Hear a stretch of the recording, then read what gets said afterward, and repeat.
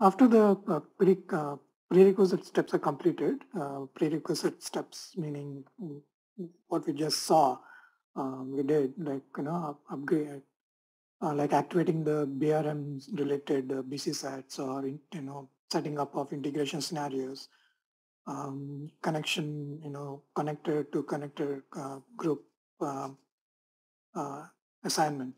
Some of these things we would have already done because of implementing ARA, but there were some steps like activating of BRM, BC sets, right? So you would activate the BC sets as per what your needs are going to be, right? So after the prerequisite steps are done as post installation steps, um, for we need to implement or we need to customize um, the module too. So we have to go through the configuration steps for now for implementing the module. And let us see briefly what those steps are. So the first step um, um, that we do is deactivating the role types, right? And these are part of stroke configuration. The customization is done using in the transaction SPRO. So let us briefly go over um, the various customization steps that we have to perform in order to implement BRM.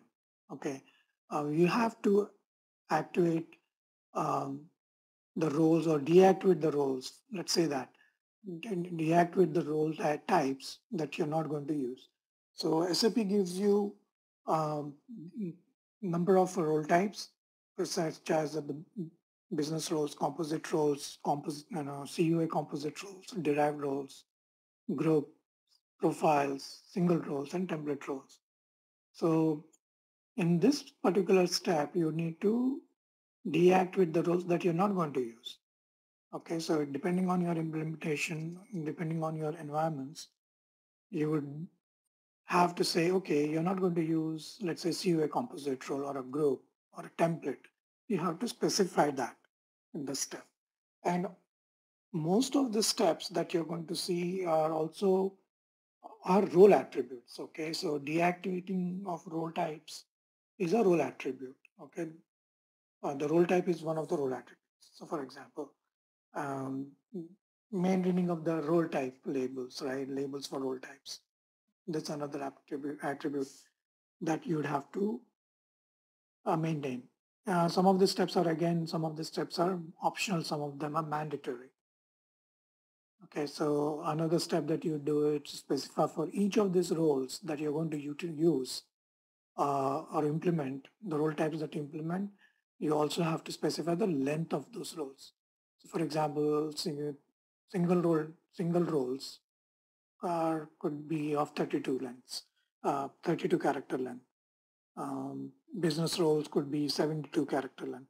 So you can specify the role length that you want to use, length of the roles, okay? Um, Specify naming conventions, right? So you can also specify whether, what role naming convention you would like to follow for composite roles or derived roles or business roles. Whatever role type you want to use, you can specify a naming convention for that. SAP says it's an optional um, step. You don't need to, because in when you when you go and try to create a single role, if you don't enforce a role naming convention, SAP access control lets you give name whatever name you want. It's a free text field, the role name, but it's a good idea to have role naming convention because it maintains uh, a particular pattern or a particular a length of a role, and it enforces a specific consistency in role names basically. So we'll see an example when we create a role. We'll come back to this screenshot again. This is an example of a single role, um, 30 characters, and then so yeah. So this is a 30 character length. It's not 32 actually. The role length is actually 30 characters, and not 32. Similarly, composite roles, right? So how do we? So we're going to utilize this example to split up and define our role naming convention. Project and product release, you can you can associate the role so that you create in BRM with project releases and project types. So product types, uh, the product names basically. So you'll have to create your project and your product release names in as part of the customization. Um, you also have to define um, how sensitive the role is, right?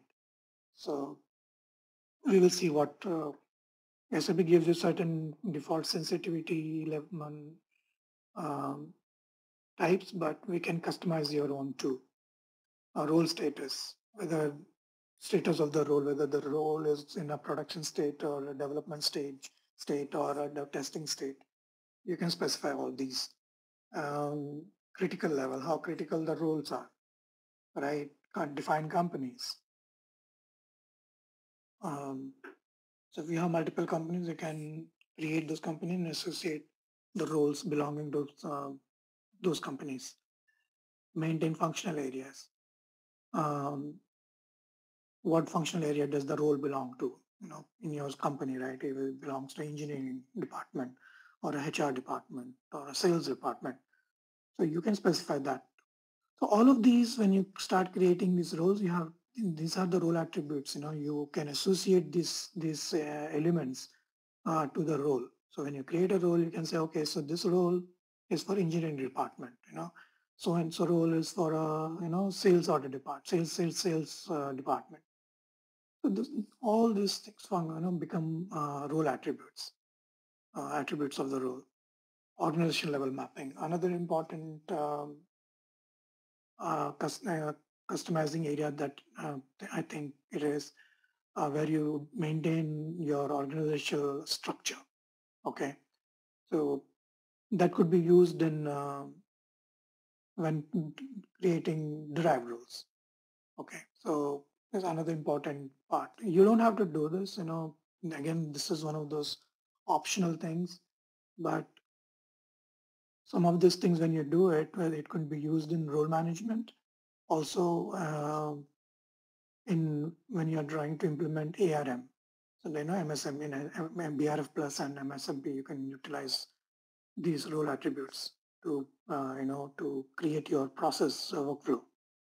All right, so prerequisites type. So this is again one of those attributes where you decide that what are the prerequisites for assigning a particular role to a user. Okay, you can define that too. So define prerequisites. So this is the prerequisite types, and then this is the prerequisites for the roles. Okay.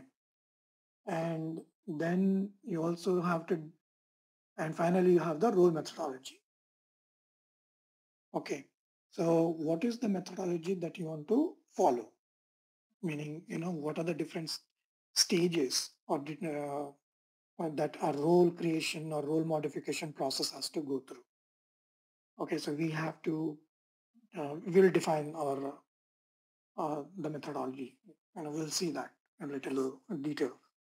And apart from this, you also have another role attribute that you have is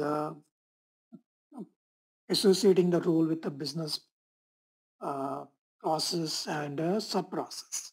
And those are a mandatory two um, fields or two elements that every role has to be associated with: business process and business sub-process. We will see how to, create a business process and, sub-process. We'll create that before some of this, before we go through some of the steps. Okay, so these are about 16 or 17 some odd steps customization steps that you have to go through for a normal BRM implementation. We are not talking about the steps related to MSBRF Plus and MSMP here right now. So let us now see as a demo, how do we go and deactivate the role types.